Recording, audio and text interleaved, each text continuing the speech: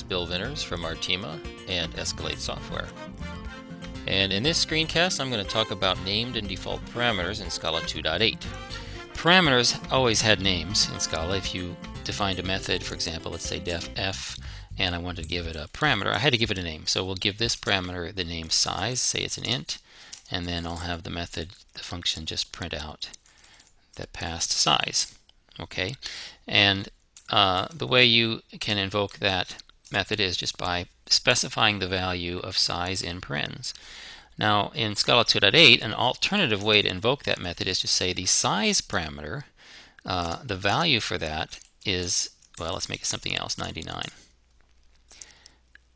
So that's new in Scala 2.8. That's not that useful when you have just one parameter, but when you have multiple parameters, it can become helpful. So what I'm going to do is I'm going to create a case class and call it mnemonic, and I'm going to give this 5 parameters, all the same type string. So see if you can figure out what's special about the names of these parameters. So the first one's E, the next one is G, the next one's B, the next one's D. Do you know what the last one is? F. What those are is those are the notes on a treble clef staff in a musical score. So if someone is learning to play the piano, for example, they're going to need to learn that the lines of that treble clef are E, G, B, D, and F. And what the piano teacher will sometimes do, especially if it's a young child learning to play the piano, is give them a mnemonic like, and the one that I've heard most often was every good boy does fine.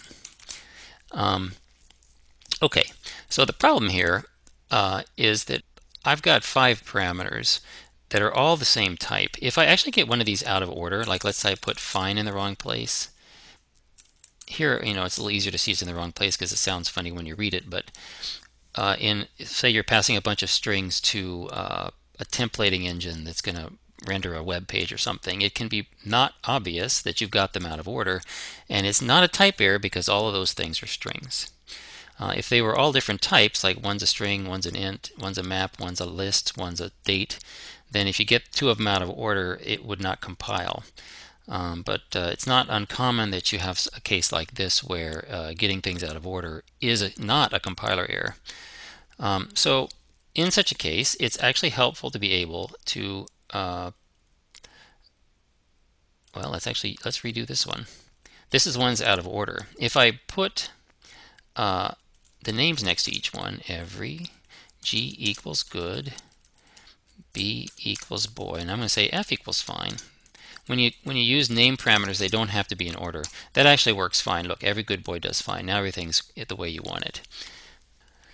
One other benefit of it is, I mean, sort of the downside of this is it's more verbose, but if you do have a bunch of parameters to a method or a constructor invocation, and they're just listed in order, you have to go look at the API documentation to see what the order is and sort of draw lines to the values to figure out what's being passed as what.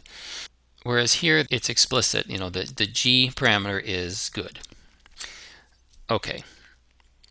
Now, another benefit of named parameters, though, is that they work well in conjunction with default parameters.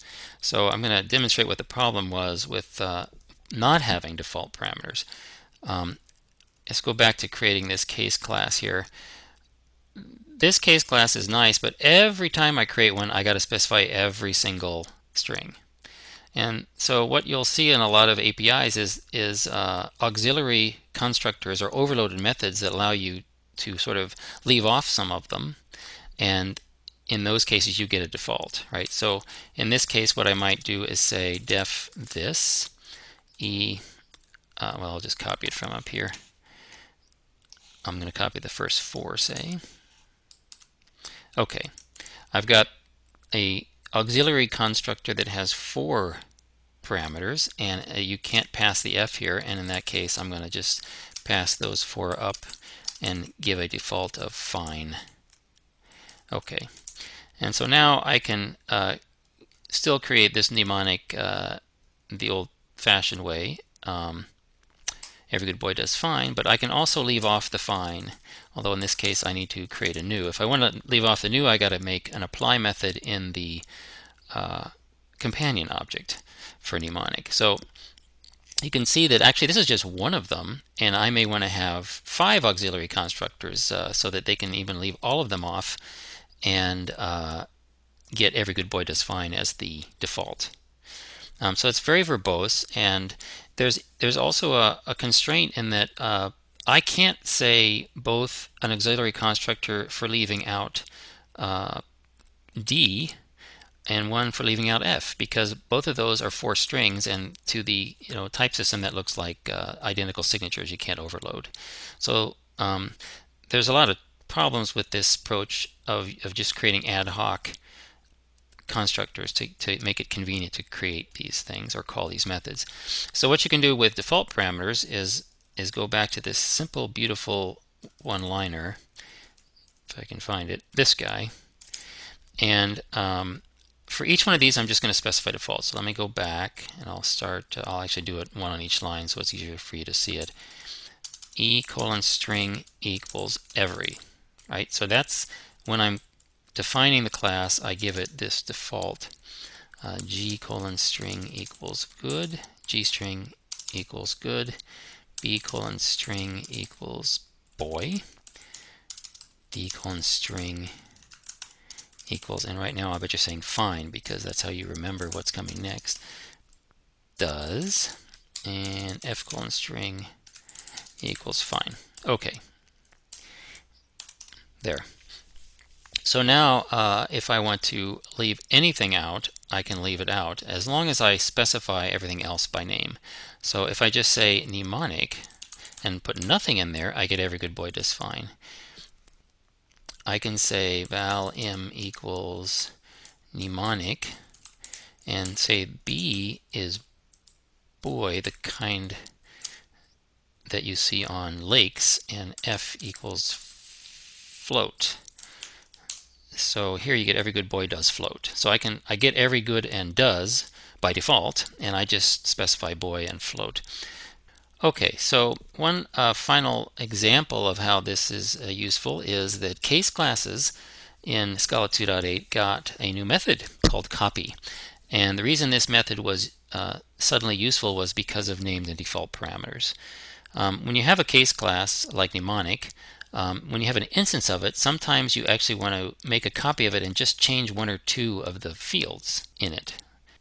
What you can do now is give in an existing, let's say val in equals mnemonic. Let's create one like that. So now I have every good boy does fine. And what I can do to create a different one is I can say in.copy. In is a case class. .copy, and B I'm going to change to bratwurst. D I'm going to change to deserves, and F I'm going to change to flattery. And now what I have is a new mnemonic: every good bratwurst deserves flattery. So that copy method is really useful and nice illustration of how named and default parameters can make things a lot nicer.